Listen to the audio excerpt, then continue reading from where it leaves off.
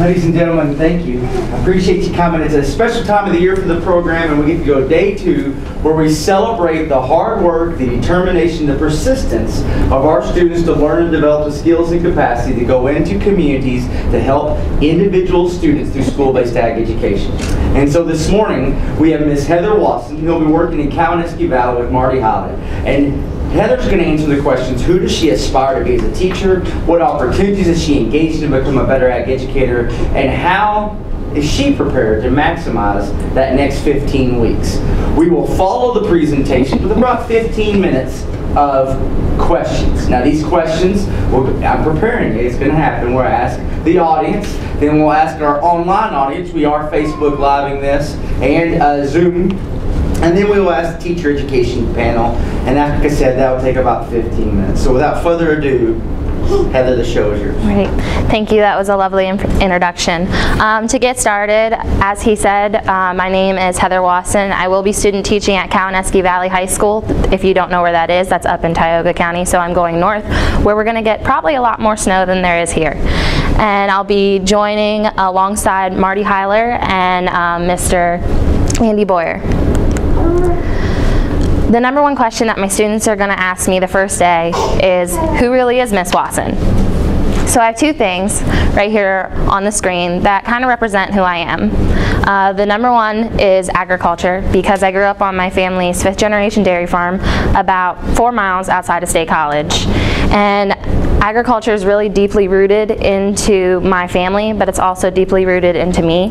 I have a passion for not just animal agriculture, but also plant agriculture and a lot other things, as I'll briefly talk about later in the presentation.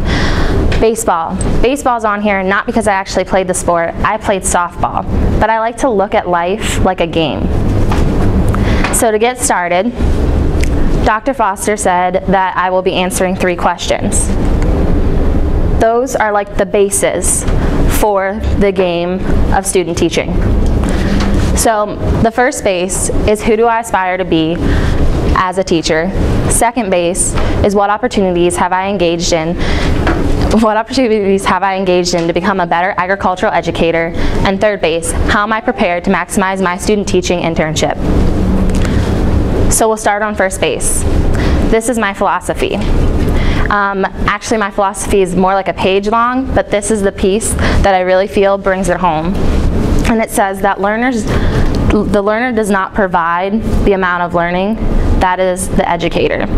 So in order to guide and provide access to information rather than being the only source of information. So there's 3 components that I want to focus on, and that's in my program philosophy, and that's classroom management, FFA, and SAE. Most of you know this as the 3-circle model. Now we're going to go on to classroom management. So also on my first day of teaching, I'm going to be setting the ground rules for everyone. And these boards over here will be displayed in my classroom. So the first board here is classroom expectations. And it says, first, be present. Second, be respectful. 3, we laugh together. 4, we are willing to try new things. 5, we learn from mistakes. And 6, we are safe. Then it goes into classroom procedures, which is arrive on time and ready to learn, complete warm-up activity, ask questions, maximize the day, and teacher dismisses the class. Then we go over your classroom consequences. So those are more like your verbal warnings, meeting with the teacher after class, maybe calling parents or calling the principal. Hopefully we don't have to do that, or further action if necessary. So in my future program, this is the way I see it. I see 4 different pathways. I see animal science, plant science, agricultural mechanics, and ag business. These are 4 subjects that really I have found to be the most inspiring in my education and throughout my life. Animal science, because I grew up on a dairy farm. Plant science, because we also had crops. Ag mechanics, because even though my dad wouldn't let me help him all the time in the shop, I always like to get my hands dirty, and I'm learning a lot more through other courses up here at Penn State. And agribusiness, because it's really important that you keep up with the markets to really know where the industry is going to be in the future. My future classroom, I would love to have a shop that looks like this. So as you can see, I have a welding area, a working area, a classroom, there's storage, and there's places for projects to be as well. I'm sure a lot of you have had agricultural facilities and have seen a similar setup to this before. So part of our class here at Penn State, we're given the task to build a $15 project that we're going to utilize when we go to student teach. So my $15 project, it's actually cheaper than $15. It's $13, and it is what I like to call a bread box. I think you could fit a perfect loaf of bread in there, and it can sit on your counter, and you can make a really nice design so that it catches people's eyes as they walk in to your kitchen. Bread boxes are kind of a thing of the past, but I'd love to see them come back into kitchens. Also in my future program, I would love to see SAE integration. I feel that SAEs really provide that hands-on experience for the student, whether it be on the farm or it would be in a job where they could be at a veterinarian clinic, or they could be working out in the fields as like a crop scout or something. Just something that they can get out there and they can take what they had in the classroom and push it to furthering their skills and their abilities in the future. Also, FFA integration. I was a part of the FFA when I was in high school, and it grew my passion for agriculture, and it grows a passion for everyone who is involved in this organization, because they feel like they're more than just one. They feel like they're a part of something. Now, to get people involved in both FFA and agricultural classes, we put together a recruitment video. I worked with Carly Wright, and we made this little presentation that I hope you enjoy. I'll show you a brief part because it is 3 minutes and 13 seconds.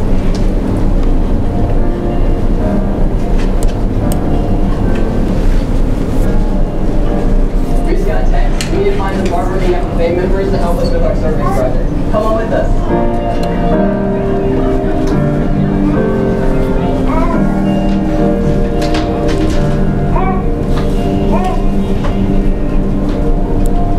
I am capable, we are unstoppable. It starts with you, it starts with me. Shape the future, aspire greater. It starts with us, it starts with we. Together we stand, united together. We better this land, better this land. Rise up to the challenges and strive for greatness. I can, but together we will. I can, but together we will. I can, but we will. Be the change we want to see. I can, we will. Start dropping the legacy. I can, we will. Be the change we want to see. Be the change we want to see. Step up and leave a legacy. All right, so in that recruitment video, you actually did see all 3 parts of the 3-circle model. You saw classroom instruction, you saw SAE, and you saw FFA integration within it. I was not able to make it out to the National FFA Convention this year, but that song that was playing in the background of our recruitment video was the National Convention's song. Their theme was I Can, We Will. So again, of playing as a team and being a whole and feeling like you're actually a part of something. That's the #1 reason why I love FFA, and that's the #1 reason why I chose that song. All right. I also would love to see community integration in my future program. I'd love to see an ag advisory board, alumni, and adult learners. I'll actually have the chance to experience this while I'm at Kawaneski Valley. I already attended one of their advisory board meetings, and I learned a lot while I was there. A lot of things that we covered in program planning, which is AEE, 413. I learned everything in that class we covered while we were at the advisory board, whether it would be talking about grants or talking about funding, all the way down to what they were going to be teaching that year. Also, while I'm there for adult learning, I'll have the chance to do a community-based unit where my kids are going to learn how to do pesticide education. They're going to take their test, and then we're going to bring the community in, and we're going to also help them get pesticide license or educate them a little bit further on their knowledge. All right, so now we're back to the bases. We're going to go to second base, which is what opportunities have I engaged in to become a better agricultural educator. Here at Penn State, I've had a lot of opportunities to become a better educator through multiple different classes. Listed first are all my agricultural education classes. I have Agricultural and Extension Education 100, 311, 412, 413, and 350. But the ones that I also would like to focus on are the ones that are outside of agricultural education, because these are the classes where I also learned a lot in, because I feel like as an ag educator, you're also still an ag learner, because you want to keep growing your knowledge so that you can keep growing your students. I learned a lot, especially in two classes, Animal Science 201. I grew up on a dairy farm my entire life. I thought I knew animals till I got to that class. But the information that was provided in there, I will hold dear to me, and then I hope that I can instill it within my students in the future. Same with field crop management. I feel like that agronomy is often a place that is overlooked within a agricultural education program, so I would love to bring that back into my program, and I'm glad that I got the knowledge that I did within that class, and that I've had the opportunity to take all these courses here at Penn State. I wish I could take more. Some certifications that I have the National Safe Tractor and Machinery Operation Program Community Instructor certification. Just got that this fall. Also, CMEX AI breeding course certified. That was this summer. And then first aid and CPI certified, and that was also done this fall. So hopefully I'll be able to utilize the top two in my classroom. Not really sure if I want to utilize the first aid and CPR, because that would mean that there is a problem. Some professional development experiences that I've had. So I've been able to attend the domestic study away for 2 years. I went to Mississippi and I also went to Tennessee. Both experiences opened my eyes to not just ag education, but also agricultural as a whole outside of the state of Pennsylvania. And then some experiences that I've had 2 really amazing internships. I've also been able to be very active in my county as an ag advocate. So 2 of my internships one was with Penn State in weed science. So when I go to teach that community-based unit in pesticide education, I've gotten a lot of knowledge from my summer internship. And then I also got to work with Land O'Lakes as a member relations. So I've had the chance to actually be out in the field and talk with farmers. And I really think that industry experience is important when you come into the classroom, because you can actually talk about what's going on out there to your students. Diversity. Unlike a lot of people, I grew up in a very diverse area. As I mentioned before, I grew up 4 miles from Penn State University, which means I grew up in State College. And in high school, I knew what that language barrier was. I had students in multiple classes or at lunch that were talking in their native language, and I didn't understand what was going on. And sometimes that would be a task for a teacher. And being able to see how the teachers utilize that in my high school is something that I will take further into my program and going into student teaching as well. I was a Special Olympics volunteer since the time that I was 12, and I'm 21 now. So working with these kids in special populations has been an amazing experience, and I'm ready I would love to integrate them into my courses. Then with farm tours, I've been able to work with a range of age, so anywhere from kids that are like 5 years old to adult learners who are 40 plus. So I really feel like this diversity is going to help me as an ag educator and help me while I go student teach. Now we're finally at third base. So how am I prepared to maximize my student teaching experience? Mentioned earlier, my cooperative center is Kawaneski Valley High School, located in Tioga, Pennsylvania. Student enrollment is about 120 students, and there's 2 teachers, Mr. Heiler and Mr. Boyer. Mr. Heiler is the one pictured right there beside me. Looks like I just rolled out of bed, but he told me that we were only getting 1 picture, and that was it. So a little bit about my cooperative center. They have 2 zip codes, meaning that one is they're considered ag general and ag mechanics based within their program. And I feel like that's a good opportunity for me, especially because I'm not really strong in ag mechanics, so I'm looking forward to going there and learning a lot. Some strengths that they have is their ag advisory board, and then how passionate those 2 teachers are. I've had the opportunity to be at bus duty with Mr. Heiler, and just having the opportunity to see how the students engage with him is amazing, because the kids are saying, Mr. Heiler, I hope you have a good weekend, or they're coming up running and giving him hugs and knuckle punches. Kids that I didn't even see in the classroom, that just maybe even know him through the community because he's also the assistant chief at the fire department. Some weaknesses that they have that I like to work on with them is the timing for FFA meetings. It's really difficult with the type of schedule that they have to really have meetings, which, bringing that up, I probably should pass this around. In here, you'll find the bell schedule for them. They have 43-minute classes, and they also have 80-minute classes that like run at the same time. And there's really no time for like tutorial or clubs to meet. And then a lot of kids are very active in sports up there.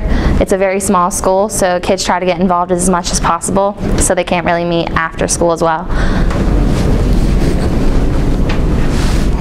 I'll also pass out this.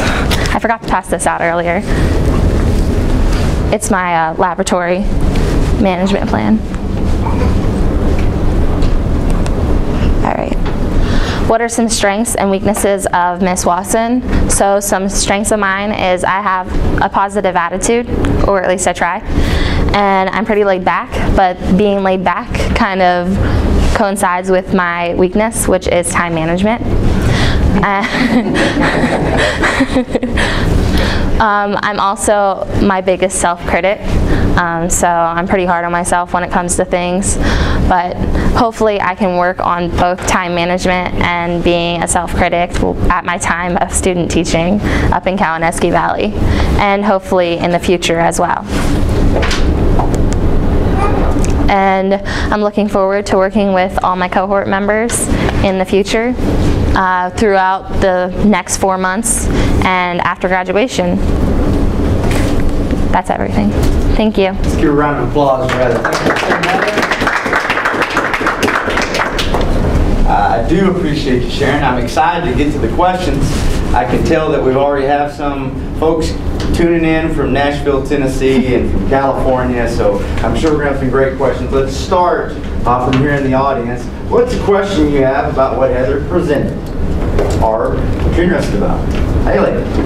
Considering Dr. Foster just brought up Nashville, can you share a little bit about like a professional development experience maybe at NAAE or PAAE that you plan to take into the classroom?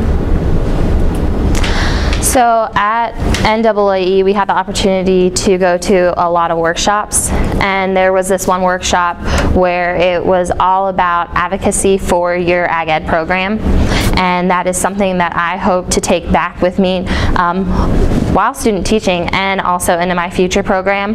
She talked about one-pagers, which is basically kind of like a resume. You know, when you go into an interview, you give them a one-pager, something brief where they can just see boom, boom, boom, this is what your program is about. So that three-circle model that I talked about earlier, like classroom, instruction, SAE, and FFA, I would put those as my 3 big points in my one-pager, and that's what I would take back through a workshop that I had at NAAE. Thank you very much. Just look over to our online audience. Tiffany, what question would you like to pose? We have a question from Facebook. This is from Allison Hoover. She'd like to know, what unit are you most looking forward to teaching at Kawaneski, and or what unique lessons have you already created?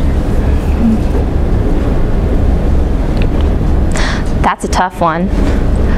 So you're thinking about what are you most looking forward to teaching, and what's one lesson perhaps that's pretty unique that you've created that you're excited to see how it works? So I'll start with the unique one. The one that sticks out to me the most is my exotic animal unit, because I've never actually personally taken a class where I've learned about exotic animals.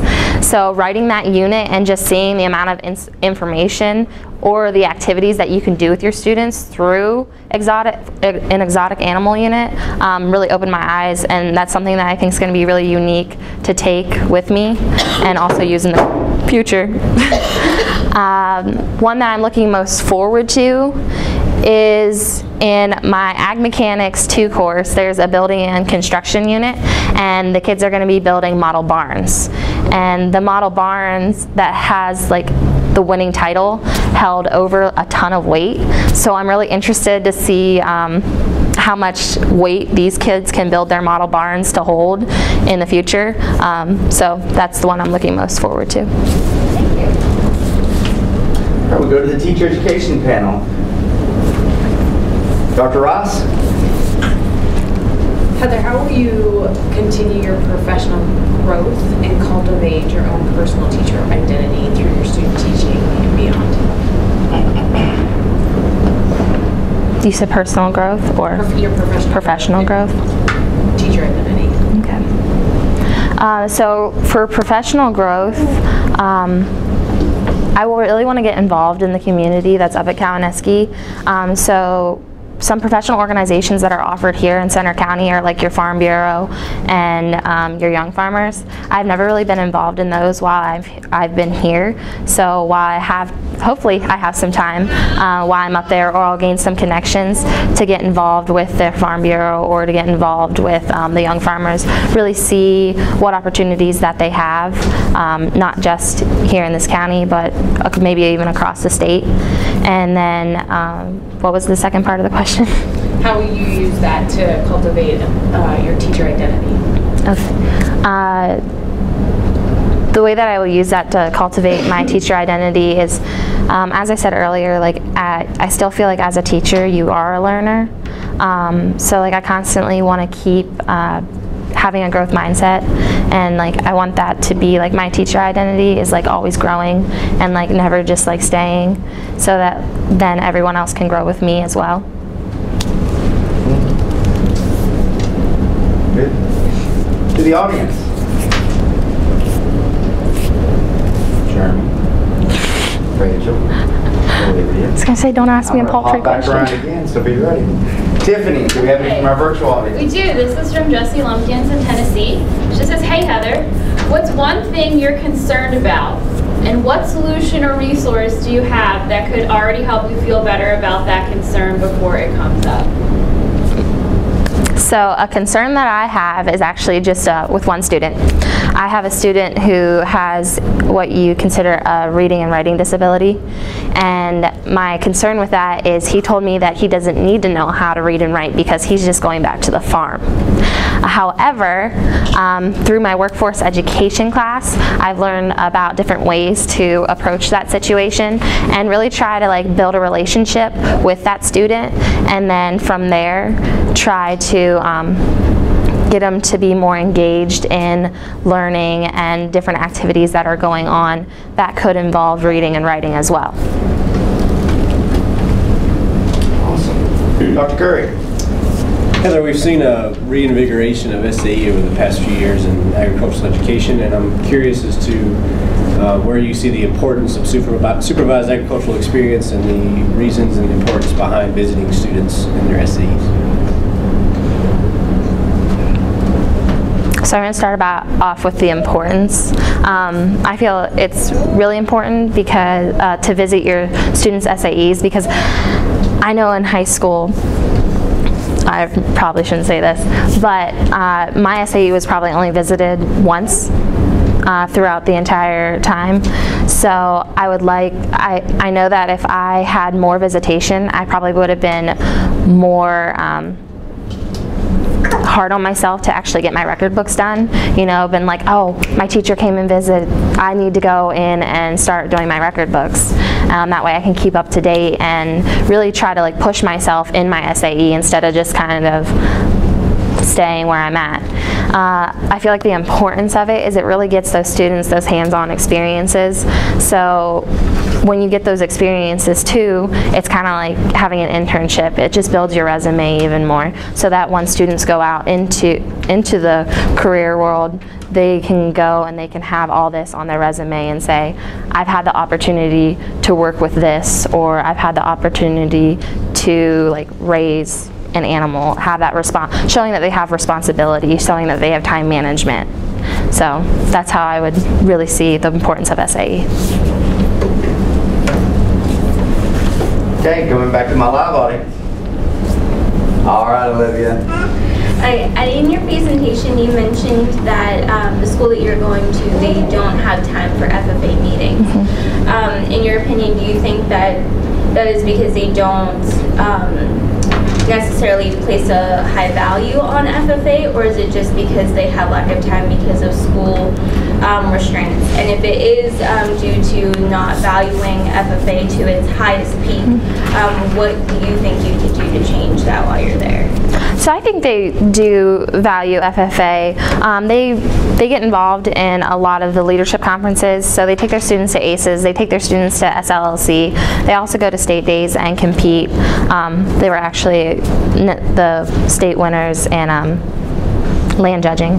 So they do give their students still those opportunities in FFA. I really just think it is the time schedule that they have with the school and with the students as well. I know their officer team that they have right now, they're very active within not just the school of sports and clubs, but also within the community too.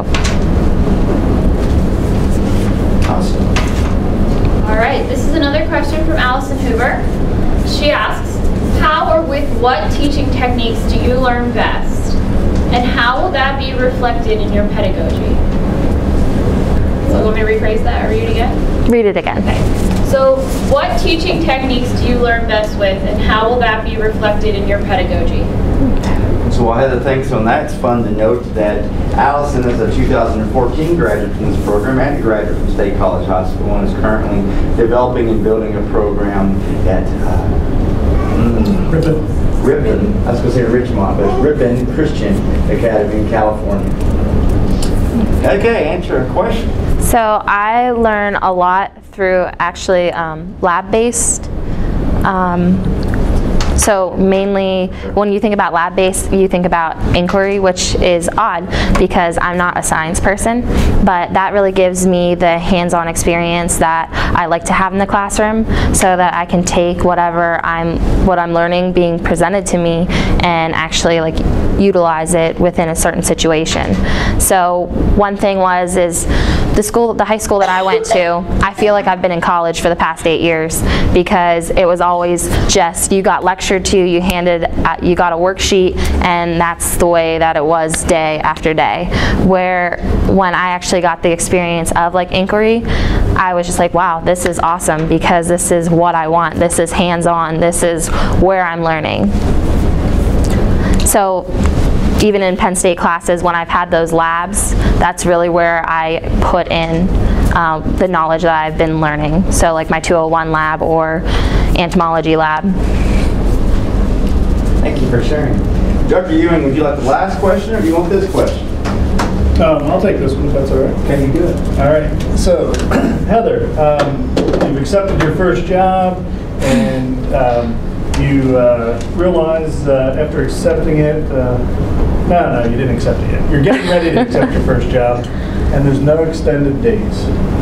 How do you approach an administrator to help them understand the importance of extended contract days for an ag teacher? Well, first I'd ask him if he has any understanding of what extended contract days are, if he's had any experience of working with them in the past, because when it comes to superintendents or administrators, a lot of them bounce around from school to school. So I'd really like to see where his understanding is on extended contracts and then proceed. I would really emphasize the SAE proportion in there, and then also talking about how, unlike a normal teacher, I'm not teaching just one subject. I'm teaching multiple subjects. So really also having that extended contract would help me prepare myself when I'm going into the classroom for the next coming year or so. Getting that opportunity to really be engaged with the community, be engaged with the students, and be engaged in my curriculum. Thank you. We can do one more pass through to our audience. Last call. Okay. Thanks, guys. One last question. This is also from Jessie. She says, we all know that teaching agriculture is an intense profession. What's your vision for staying charged and not getting burnt out? So my mission for that, and I don't know if this is the right answer or the wrong answer, is I would like to see myself in a 2-teacher program to start out, because I really would like to have the opportunity to have someone be by my side to kind of guide me through the first few years, because they say the burnout is actually within the first 5 years of teaching. So I would like to see myself have a little bit of guidance through those first 5 years in order to then go full throttle into the rest of my teaching career.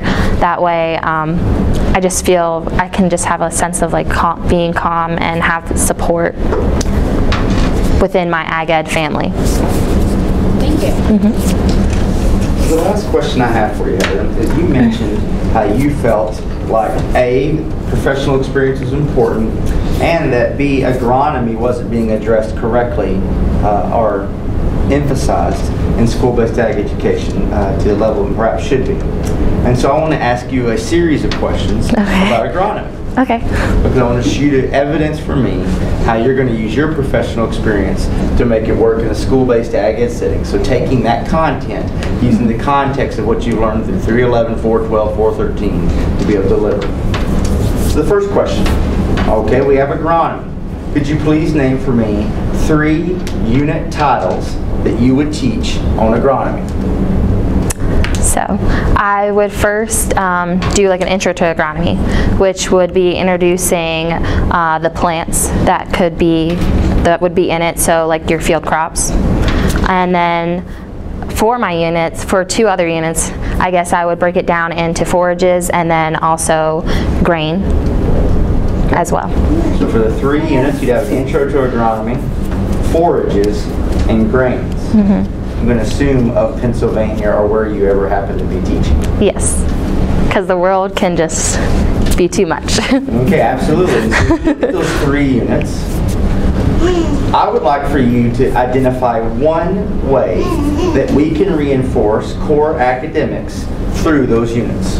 So academic integration, if we think about an administrator and why are you teaching that, how is this helping advance my school and my school's success, could you describe for me one academic reinforcement of a core academic area you would teach through one of those units? So science could be one of them? Be very specific, please. So that's where you're getting tricky.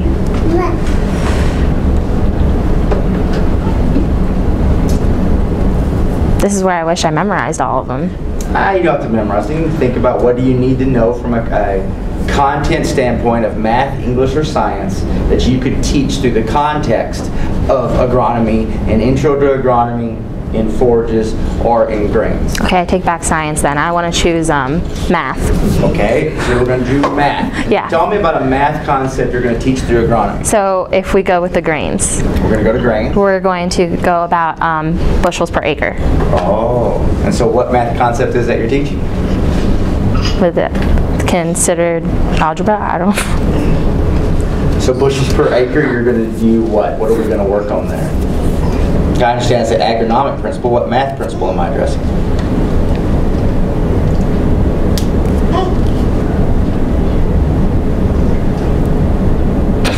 Can I have help?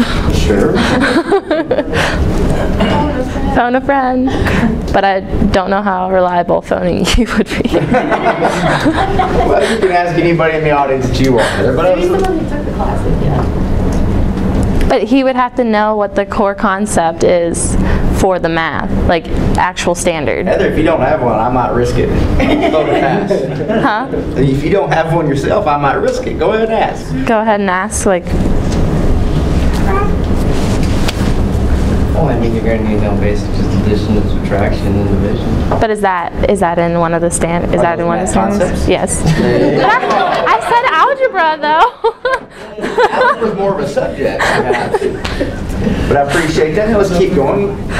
We know that we've talked about the classroom, and we're talking about 3 components. I'd like for you to provide for me an example of a way a student through the youth leadership organization could pursue or engage the profession of agronomy. What could you do through FFA related to agronomy? So there is an agronomy CDE for FFA. Excellent. Yes. Have you looked at that CDE? Yes. What's one thing that students do in that competitive event? They have to identify weeds is one. Very good. Now, as you can see where I'm leading up to, we have work-based learning, supervised ag experience through school-based ag education. I'd like you to provide me 2 different examples of different types of SAEs that a student could have related to agronomy that you taught in the class and maybe they participate in the youth organization event. So if I did teach pesticide education, and like we learned about weeds as well, a student... Pesticide ed in that intro to agronomy? No. Well, yeah, actually, what I learned here, there was a little piece of it as well. So a student could go in and they could do like their own research.